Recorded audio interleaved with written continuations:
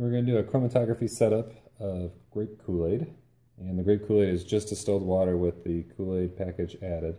But there's no sugar added, so it's just the pigments and a little bit of flavoring.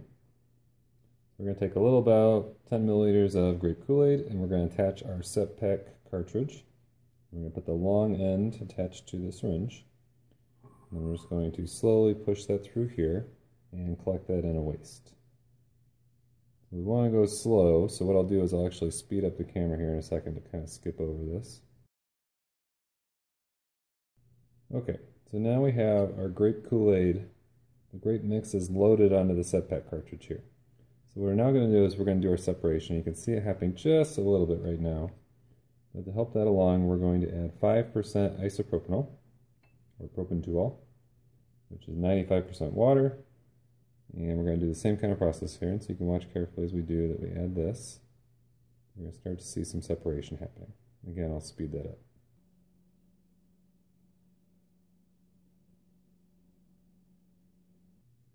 Right now we're starting to get the red color coming out of the end. So right now we can start collecting this into a cuvette.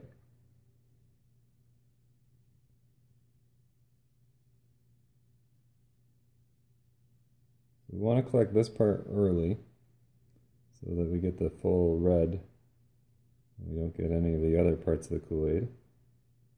And then once we get enough of that, we'll stop collecting. We'll go ahead and kind of waste some of the rest. We won't need it at that point. That's plenty. So now we're going to go ahead and just kind of pummel through the red here. We'll probably use a little more isopropanol. We'll go ahead and speed the video up.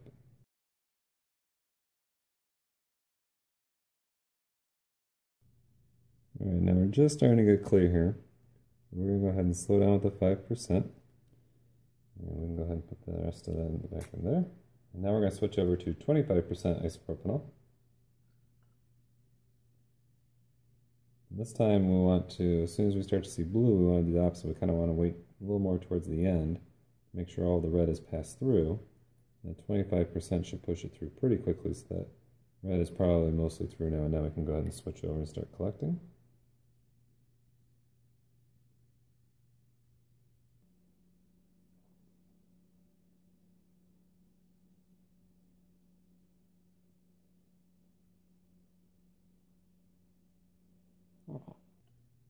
There's our Grape Kool-Aid separated, so I'm going to keep flushing that out to clear everything out the line. And then we're going to go ahead and plug that into a spectrophotometer and see what they look like.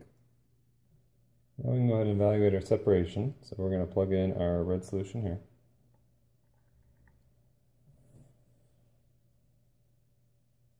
And we can see the absorbance peak in that green and blue, and we don't see any other peak.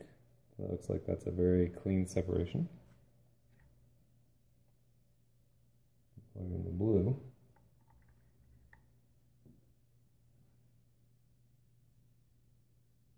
And it looks like we've got, again, a single peak right in the orange, red, right where we expect it to be. So the blue solution is absorbing orange light.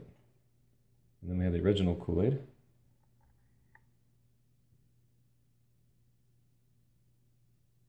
And there we see both peaks, both the green absorption and the orange absorption together.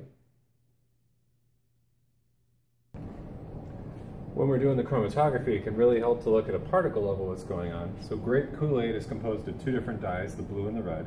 But when mixed, that appears to our eye as purple. So we would perceive this to be purple when they're mixed. When we start to flood this apparatus with water, even though originally the Grape Kool-Aid is dissolved in that water, once it gets into the column, these red and blue particles stick to the white ones. And then the rest of the water just kind of continues through and then leaves at the bottom. A little bit spreading as we go. And so really these just kind of stick on the column. But once we start to put in a little bit of the propanol, then we start to see that the red particles start to move down with them. So at that point we start to see this, because what's happening is the yellow particles are pulling some of those red ones, where there's an interaction between those causing the red to move. Now the blue moves a little bit when we do that, but really it's not until we've moved most of the red out, and then we kind of ramp up the concentration, and we flood this thing with isopropanol, then we start to see the blue moving through as well. And so what we kind of see happening is the red particles have moved out first, and we separate out that, where those are dissolved in some water and isopropanol. And then secondly, after that, that's when the blue particles start to come out, where there's a little bit of mixing in between where there's some of each. And so we use the chromatography to separate this based on how the red, blue, yellow, and white particles interact with each other. And when the particles are moving with the yellow ones, they're interacting more strongly with the yellow particles. When they're not moving, they're interacting more strongly with the white particles.